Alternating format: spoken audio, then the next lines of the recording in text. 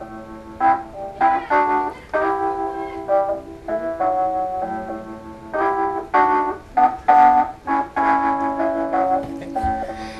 this is Mrs. Elfrog. Thank you for tuning into my YouTube channel.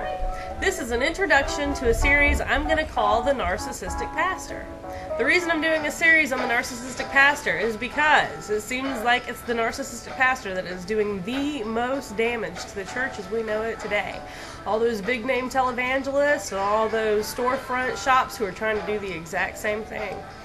I am following the form of Paul Harrison. Can't remember his numbers after there, but Paul Harrison and Not Your Typical Negro. I like the way that they do that. They present information, they put it out there for everybody to see and comment on, and so I'm going to follow their same form. And anyway, the reason that I'm talking about the Narcissistic Pastor, and I've taken this up as my cause, is because I left a toxic faith situation where we were spiritually abused, and once we had left, we were, ridiculed, threatened, called nasty names, and when we tried to expose these things, we were, physically and violently threatened. So for that reason, I'm not going to be stating, our names or what church we came from, what cult we left. So this is my introduction. I am going to go through a list that I found that are characteristic traits of typical narcissists and the narcissist in the pulpit. I'm going to draw from my own personal experience to expound on some of these ideas, and I'm also going to probably be drawing on some of the personal experiences of friends of mine who've also left the same situation. I come from a family where there was a pastor in the family who seemed to like to follow the cult model. One charismatic leader, so much as that, he's even gone into the multi-level marketing cult setups like Amway and some of the others. So it's something I've seen most of my life.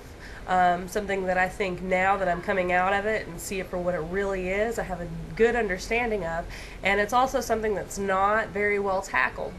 I'm going to include some links on the side of this page to Peaceful Raven.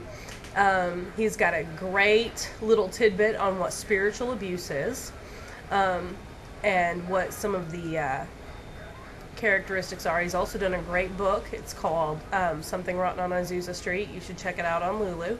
And check out Not Your Typical Negro and Paul Harrison. Paul Harrison has a great series on just this whole charismatic movement, really, and some of its roots.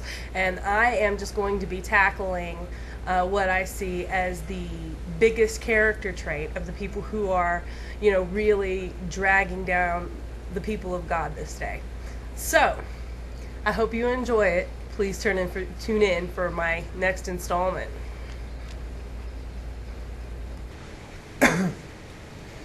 This is Mr. Elfrog, and I'm here to talk about the Narcissistic Pastor.